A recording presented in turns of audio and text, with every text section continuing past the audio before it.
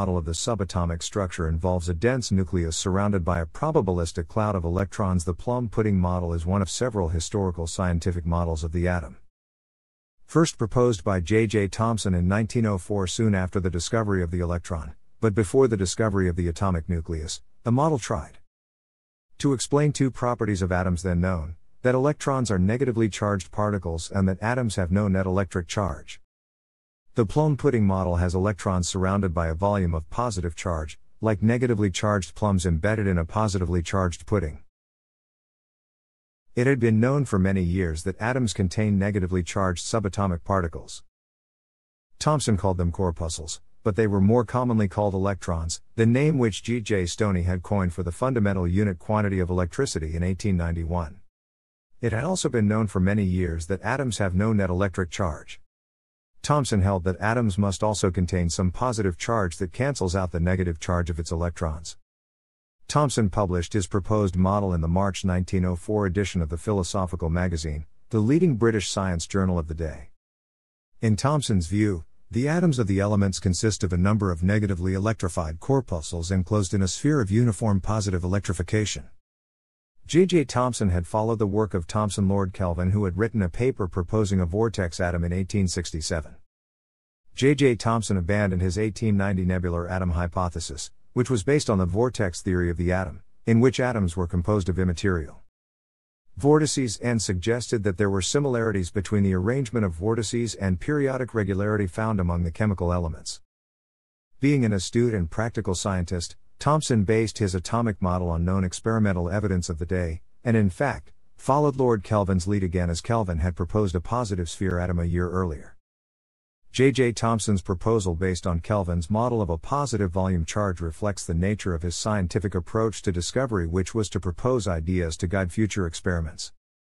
In this model, the orbits of the electrons were stable under classical mechanics because when an electron moved away from the center of the positively charged sphere, it was subjected to a greater net positive inward force, because there was more positive charge inside its orbit. Electrons were free to rotate in rings which were further stabilized by interactions among the electrons, and spectroscopic measurements were meant to account for energy differences associated with different electron rings. Thomson attempted unsuccessfully to reshape his model to account for some of the major spectral lines experimentally known for several elements. As early as 1897, theoretical physicist Joseph Larmor had explained the splitting of the spectral lines in a magnetic field by the oscillation of electrons. According to a centennial celebration of the Bohr atom in Nature magazine, it was John William Nicholson in 1912 who first discovered that electrons radiate the spectral lines as they descend towards the nucleus, and his theory was both nuclear and quantum. The Plum pudding model usefully guided his student, Ernest Rutherford, to devise experiments to further explore the composition of atoms. Also, Thomson's model was an improvement upon previous solar system models of Joseph Larmor and the Saturnian ring model for atomic electrons put forward in 1904 by Nagaoka, after James Clerk Maxwell's model of Saturn's rings. As these could not withstand classical mechanics as in the solar system models, the electrons would spiral into the nucleus. So they were dropped in favor of Thomson's model. However, all previous atomic models were useful as predecessors of the more correct 1913 solar system like Bohr model of the atom, which Bohr references in his paper that he borrowed substantially from the 1912 nuclear model of John William Nicholson, whose quantum atomic model quantized angular momentum as h/2 pi. The Bohr model was initially planar as the Nagaoka model, but Sommerfeld introduced elliptical orbits in the years 1914 to 1925 until the theory was overthrown by modern quantum mechanics. The colloquial nickname plum pudding was soon attributed to Thomson's model, as the distribution of electrons within its positively charged region of space reminded many scientists of raisins, then called plums, in the common English dessert, plum pudding. In 1909, Hans Geiger and Ernest Marsden conducted experiments with thin sheets of gold. Their professor, Ernest Rutherford, expected to find results consistent with Thomson's atomic model. It was not until 1911 that Rutherford correctly interpreted the experiment's results, which implied the presence of a very small nucleus of positive charge at the center of each gold atom. This led to the development of the Rutherford model of the atom. Immediately after Rutherford published his results, Antonius van den Broek made the intuitive proposal that the atomic number of an atom is the total number of units of charge present in its nucleus. Henry Moseley's 1913 experiments provided the necessary evidence to support van den Broek's proposal. The effective nuclear charge was found to be consistent with the atomic number. This work culminated in the solar system-like Bohr model of the atom in the same year, in which a nucleus containing an atomic number of positive charges is surrounded by an equal number of electrons in orbital shells. As Thomson's model guided Rutherford's experiments, Bohr's model guided Moseley's research. The Plum pudding model with a single electron was used in part by the physicist Arthur Eric Haas in 1910 to estimate the numerical value of Planck's constant and the Bohr radius of hydrogen atoms.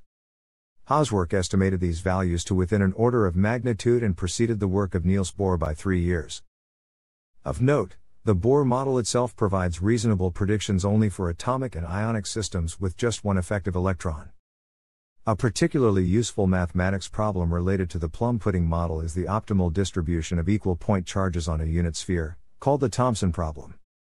The Thomson problem is a natural consequence of the Plum pudding model in the absence of its uniform positive background charge.